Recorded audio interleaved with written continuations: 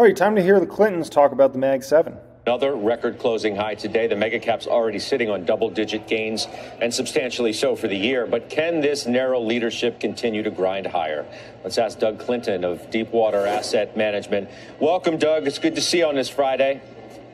Likewise, Scott. Happy Friday. You too. I've run out of superlatives to describe what's happening. Some who are even positive and invested use the word insane for some of these mega cap gains. What words would you use, and how do you feel about what you witnessed? Okay, hold your horses for just a flippin' flapjacking moment, okay? Listen, you can describe the gains as insane, but don't describe the stocks as insane or the valuations as insane. Because that's where we have a big divergence in this market between valuations that, based upon growth rates, don't even look very expensive on several of those big Mag 7s, right? Just because the stock prices have gone up a lot from the lows that they were back in 2022 when the market crashed and all those stocks fell 50, 60, 70%, does not mean those stocks are now insanely valued. It's just been an insane move to the upside. And there's a big difference between that, and people conflate the two. Well, when $1 trillion market cap is up 50% in a month, I think that probably barely qualifies as insane. You know, we are big-time tech investors. We have a lot of love for the Mag 7. But I think as rational people, too, we look at some of the moves we've seen over the past month, really the past 8 weeks. And at some point, you know, these trillion-dollar companies can't keep adding a couple $100 billion to their market cap every single month. So my view is at some point we will get a break. We're sort of due for a breather. Maybe we're due for a little bit of a pullback. I don't know if that happens in a week or longer. Obviously, the market can be insane, to the word of the moment here, for longer than we think. But longer term, that's how we like to try to look at these stocks and not try to play the short-term trends. All of the Mag 7 continue to have really great optionality as it pertains to AI as an emerging technology. The problem is these stocks have a pullback and it gets bought up right away, right? Meta can pull back 3% in a day and then it's bought right up. And next thing you know, it's a new high. Same thing with NVIDIA. So they do have pullbacks. And, you know, stocks will go down for a day or two and, you know, draw down 3, 4, 5%. And then it's bought right back up. Why is it getting bought right back up, right? You've got to ask yourself that. Because the stocks are undervalued. Meta's still extremely undervalued. NVIDIA, likely undervalued. That stock's fair value right now should likely be in the $1,000 to $1,500 range. You could push $2,000 on NVIDIA stock right now if they keep anywhere remotely close to these growth rates up over the next couple of years, okay? That's why these stocks are getting bought up every single dip. They're there to buy, right? Same exact thing with Amazon. Look at the bottom lines of these companies. They're increasing 100%, 200% year over year. You're going to pay a big price for that, right? You're willing to pay up quite substantially. And you can make an argument that they're not paying up enough.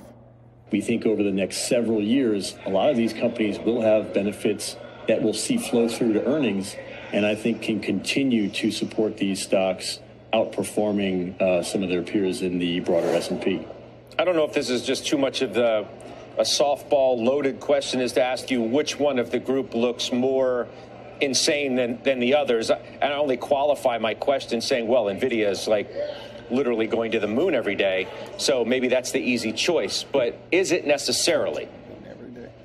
I don't think it's necessarily NVIDIA. I mean, the tough thing, and again, the insane thing with NVIDIA is even though the stock is up 200+% in a year, the multiple really hasn't expanded that much. So a lot of it has actually been supported by a very rapid increase in demand for their GPUs. All of the hyperscalers obviously are building out infrastructure to support their investment in AI. So I probably wouldn't say NVIDIA. I might give you a little bit of a divergent answer. I'll tell you the one that I'm actually the most frustrated with, which maybe means it also to some extent could be insane, but it's Google. I mean, we own it. We are shareholders in Google in our core Titan fund.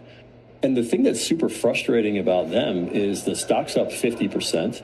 Why should we be upset with that? It's because they should be the leaders in AI, and they just haven't been. You know, OpenAI, I think, is clearly 2 steps ahead of them for all the data that they have, 20 years of search data, for all the distribution they have, billions of users touch their products every single day. We think they should be in the lead in AI, and they just haven't shown the hunger, they haven't shown the fire to really be aggressive going after AI. And we think that that could be a mistake. We'd like to see them get... Oh, gosh. Okay, hold on. Okay, and I'm not even a Google shareholder, but let me stick up for Google for a minute here, okay? Listen, there's going to be a lot of different ways to play AI, okay? It's not just about a large language model and that's it. And whoever wins that wins the whole game. No, okay? AI is already playing a huge factor in terms of Google search, what Google's feeding you for news-related things, how YouTube works in general. Like, Google is one of the best AI companies in the world, and that's nothing new to them, okay?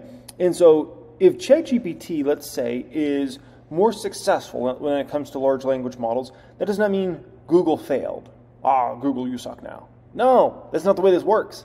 That's not the way this works at all. And also keep in mind, Google search wasn't the biggest search engine for a long time, okay? There was a long time period, and I've been around on this planet for long enough to remember this. And some of you guys that might be older watching this right now, you remember what did we used to use for search back in the day?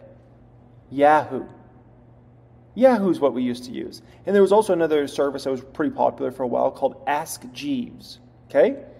I didn't even start using Google search till probably I got to college. Like when I got to college, like 08, 09, I think I started using Google search a little bit, and then I really started using it in 2010 and beyond, right? Until before that, it was like Yahoo search was how I did it, or Ask Jeeves, right? And so, you know, you can't say, well, because this company's winning right now, they're going to win forever. It doesn't work like that also. So, I don't know, man. There's a lot of factors at play here, and it cracks me up when people say, oh, this company is just like, you know, there's so many beneficiaries in AI when you really look at it. I mean, you could go all the way down the list to the company like the Palantirs. We could talk about AWS as a huge beneficiary. Google Cloud is going to be a huge beneficiary from AI. Microsoft's obviously been a big beneficiary. NVIDIA's obviously is, right? AMD will be. I mean, there's so many companies. Even you can take it to memory chip-related companies like a Micron. It's a long list of companies that are going to be benefiting from AI. It's not just one and Google lost and everybody else lost. A bit more aggressive with the products they're putting out. Do you own it or not? We do own Google. We do. It's one, again, as I say, it's insane maybe to be frustrated when the stock's up so much. Mm-hmm. But as shareholders, we think there's more there. So I actually think it's insane that they haven't been more aggressive, because I think that they're leaving a huge opportunity on the table. Meta is really the standout of this particular period, just because their earnings report was going a lot higher, amazing, and then the stock's reaction was just, I was like, shocking to look at how much it was up, coming off the best year ever last year. Of course, you own this stock. Do you like it the best in the group? Meta is our favorite in the group. I think that the year of efficiency that Zuckerberg undertook a little over a year now has really set a new tone at the company. And when we talk about AI, the pace of innovation here, it feels like every month it's like 3 years of development in the old world. I think that year of efficiency has really set the tone at Meta in a way that Google has not figured out how to set the tone. One of the things that I think is actually very underappreciated for Meta, and we've seen it to your point in the numbers in the last earnings, the thing that they still have that could be a huge business in the future is their open source model business. Right now they have the leading open source AI model in the world, that's Llama 2. I think it's downloaded something like 30 million times in the last couple of months. I believe that over time, Mark Zuckerberg is going to use the playbook he has always used with every product he's developed. You figure out how to get 1 billion users to use a product, and then you really figure out how to monetize it. So he talked about some of the tangential benefits they're seeing from Llama now in terms of interest from developers working with Meta, improving their internal models. But I think over the longer term, we're going to see them provide some different services around Llama that could be a multi-billion-dollar business for them, maybe over the next 2 to 5 years. Yeah, dude, there's so many growth areas for Meta, it's ridiculous. So, yeah, that baby's on its way to 500 and then 550. Next one up here, you can still sink your teeth into the AI trend. Off of the tape. And the best thing with Meta, on top of the growth, all the growth opportunities, everything like that, is the fact that the company is trading at a forward P of like 23. For their growth rates, it's like ridiculously low. Like, that's insane. Rally and risk. whether the latter is increasing as the S&P keeps rising and some big name stocks go parabolic. Let's ask Adam Parker. He is the founder and CEO of Trivariate Research, a CNBC contributor. Good to see you. Great to be here. Do you marvel at this market like just about everybody else? I think the bull case we talked about, gross margins can go up for the average company. You'll think earnings are growing in the middle of this year, next year, and so forth, and that the Fed's likely to be accommodative. That cocktail's still in place. I mean, valuations have moved a lot, but as you know, valuation is never a good predictor of near-term return. It's about believing the economy is going to be in reasonably good shape, and I think the data points support that. So you think that the environment, all of the things that you said, plus other things you didn't mention that are potentially positive, support the stock market at these prices? As long as I think gross margins can go up and earnings are growing, I think history dictates being reasonably optimistic on equities is a good idea. And I can't find other asset classes that give me exposure to things like the top 20 U.S. equities. I mean, we talk about that all the time. The biggest 20 U.S. equities grow their net income at 15% per year. So what else do you see that's awesome, that's big and liquid and all that? So I think it's a good risk reward. What am I worried about? Maybe China gets worse. That's really hard to wrap your arms around. Maybe the U.S. consumer slows. We've seen a little some little signs that the low-end consumer is slowing. You got to monitor that. I'm worried that, that maybe you could. And the great thing for some of the strongest stocks out there, right? Some of the strongest stocks are certainly two stocks I own, right? Meta, Amazon, the number 1 and number 3 biggest position in the public count. Guess what they don't really have? China exposure. Amazon and Meta have Meta's almost no China exposure, and Amazon's like almost nothing. It's like hardly anything, okay? So those companies, doesn't really matter what's going on in China. NVIDIA now at this point in time is actually very little reliant on China at all now at this point in time, right? So, and those are, when you think about some of the strongest stocks in the market, you think about Meta, you think about Amazon, you think about NVIDIA. And so the whole negativity around China is just, it's not hitting those stocks because people are like, well, these companies don't really get any money from China anyways. Get the balance sheet stuff from the Fed, kind of offsetting some of the accommodation of it. I mean, nothing ever feels, you always feel, as we talked about a million times, you always sound smarter when you're bearish. But I think if you think margins are going up, you should stay optimistic. And I see so many things I want to buy in the equity market underneath. Really? Yeah. Well, we'll get to that in a minute. Yeah. Before we go underneath, I want to stay above. Okay. So to speak. Let's cruise at altitude. The 2 E's, exuberance and euphoria. Yeah. You worried about either of those?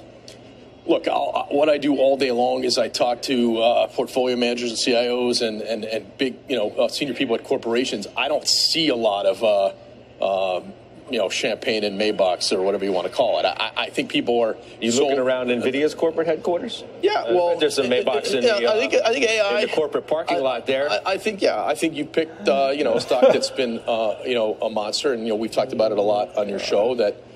You need exposure to AI. If you're a fund manager and your boss says to you 5 years from now, what did you own for exposure to AI? And your answer is 0, you're fired. So you have to look around the 9 or 10 businesses that participate. We're in the first inning of a multi-year trend, and they're a winner. Everyone thinks that they're the genius that's going to call the right part of that lightning bolt. They think today is the first part of the lightning bolt to sell it, and that stock's proven wrong. Like that's an early trend. So I'm not smart enough to get that right. I just know we're headed. We talked about it. You're a former chip analyst. Yeah. I mean, you know chips better than most people. Yeah. And somebody else used the inning analogy with me earlier, saying this first inning of AI. I said, well, if you look at NVIDIA, they're doing like 9 innings worth of gains in the first inning.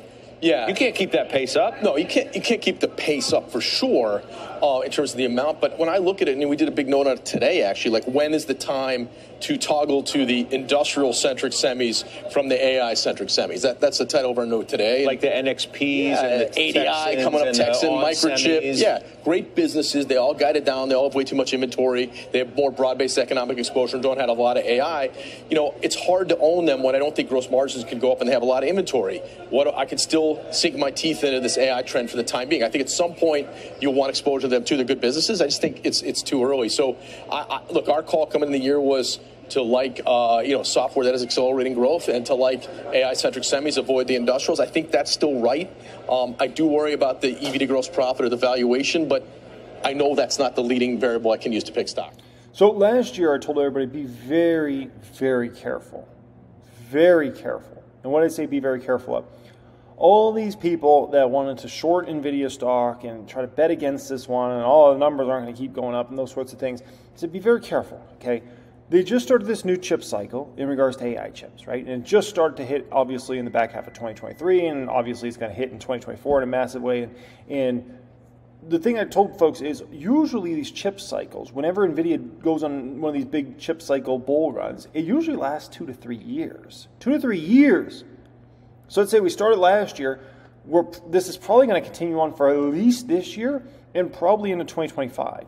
And so at some point in time, maybe NVIDIA will be an attractive stock to buy some puts on. But you could be waiting until 2025 or 2026 for that opportunity, right? Because usually when you get one of these big cycles in NVIDIA, it's multi-years.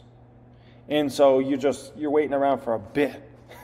And by that time, your put's already expired worthless, so you lost unlimited amounts of money on your short position if you got a short there. So you got to be careful there, guys, okay? Next up here, top stock pick in the Magnificent Seven is Meta. Microsoft. By the way, they're starting to call it the Mag 5, I noticed. They kicked Tesla out, and then they just kicked Apple out. So now it's going to move to the Mag 5. Microsoft obviously having a huge run since Satya Nadella took off, but more recently launching Azure OpenAI. And if you look in the earnings report, I thought this was interesting. They say they have 53,000 Azure OpenAI customers. Half of the Fortune 500, according to them, including some big names like a Coca-Cola and a Walmart. What does that tell to you about the cloud computing race and just the battle between Google, Microsoft, and Amazon? Yeah, sure. So one of the first things that jumps out to me when we talk about this side of things is this revenue is incredibly reliable, right? Not only because of the nature of the service being provided, the incredibly high barriers to entry in terms of getting this kind of technology off the ground anyway means that there are so few companies with a seat at this table and that you're already kind of onto a bit of a winner. But the caliber of customer, as well as you're just alluding to there, tells me that actually this revenue is pretty sticky. Now, in terms of more direct competitors, it's really a lot of this is more kind of the Microsoft versus Amazon race for this particular corner of the market. And we know that regulators have already been looking into this, these accusations of monopoly, things like that. But frankly, at the moment, absolute market dominance.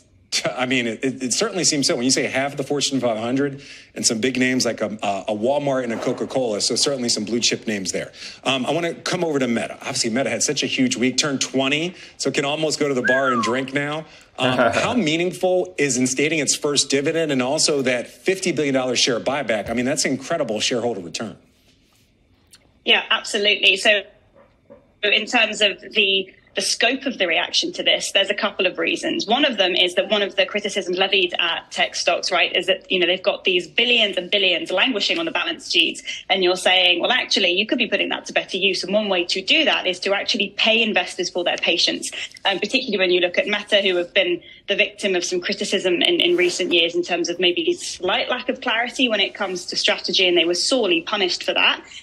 So investors are very happy that they are getting rewarded for their patience, essentially. And it does kind of change slightly the categorization of the stock. You can start saying this has got some income potential, but looking more broadly, it's still very much a growth name. But yes, certainly this development was very much liked by the market, which is an understatement. Yeah, the rest of the report just pretty much blowout, but it really feels like investors, they kind of were very happy about the dividend and, of course, the share buyback as well. All right, last but certainly not least, let's talk about Apple. Tim Cook says that Apple is spending tremendous time and effort on generative AI, saying that something is coming. So what does this mean for the company overall? And maybe more importantly, what does it mean for the stock price between now and whenever this announcement happens? Yeah, sure. I mean, Apple's got a much more difficult task when it comes to capitalizing on AI. And the hardware space for it is very, very different to the technology drivers behind it. Now, Apple really, their strategy around this has been, I want to use the word woolly. It's not very clear cut. And that tells me that I personally think the share price is going to be in a bit of a holding pattern between now and when we get some more clarity on that. For example, we know that the new headset's doing incredibly well, but that's not enough on its own to be changing the dial just yet. So there's a lot to monitor, but certainly growth, as we all know, has been a lot less spectacular. We're looking at 1-2% revenue growth, which is realms away from some of the other peers. So your words, woolly, I think I might use mysterious. You're saying this mystery around Apple, You don't think it's going to be good for the stock? Because, I mean, how often does Tim Cook come out and say anything pretty much about anything? I mean, to tease something coming up, a lot of people think the announcement might happen at the Worldwide Developers Conference in June. I mean, isn't that just exciting unto itself? It is indeed. I don't want to be unnecessarily negative, but for me, I'm a big fan of kind of hardened proof and some fundamentals. And until you can kind of sink your teeth into exactly what is this, where's it being produced, what are the margins for it, is the consumer resilient enough to receive this kind of product that they're potentially about to launch? All those kinds of questions are unanswered for me. But it is definitely exciting. It's just not guaranteed in my mind just yet. All right, one question you can answer. What's your top pick when it comes to Magnificent Seven? Oh, that's tough. I do have to say I've been particularly impressed by Meta's turnaround and refocusing on the core business of recent times. It's taken me by surprise. Yeah, obviously, by the way, I'm about to go live. Palantir earnings right now. Pin comment down there if you want to join me for that guy. Obviously Meta is my number one pick, right? You look at that stock, you look at the revenue growth and how much they accelerated. Look at the bottom line and how ridiculous those numbers are they're putting up year over year, right? And then you go a step further. Now they got a dividend plus share buyback. Then you take it a step further and you say, okay, look at the forward P of the stock, still in the 20s. I mean, for a company that's growing their bottom line by a couple 100% and growing their top line by 25%, you shouldn't be trading at a forward P in the 20s. You should be trading at a forward P, honestly, probably in the 50s or 60s, or even above that, right? And so to be trading at where it's trading, it's still trading very cheap. So the stock is still very cheap. If Meta stock was trading at 800 today, I'd feel very differently. I'd say, okay, Meta is very, very fairly valued. If Meta was trading at even 650, 700 right now, I'd say, okay, Meta's about where it should be roughly, right? Anywhere from 650 to 800, I'd say, if Meta was trading at 1,000, I'd be saying Meta's probably a little overvalued here. It would be a good time to take some profits, but it's just not even remotely close to that, right? I mean, we're over 50% less than 1,000. So, night and day difference there. All right, guys, appreciate you joining me. Thanks so much for being here. Much love. If you want to join me on Twitch for the Palantir's earnings and conference call live, pin comment down there. Much love and have a great day.